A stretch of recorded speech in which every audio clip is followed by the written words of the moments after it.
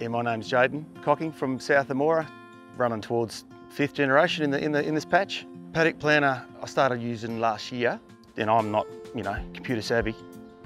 At 42, I should be. You can run budgets off it, you can plan ahead, it's great. You know the hectares, you know what this is the tonnes we want to do.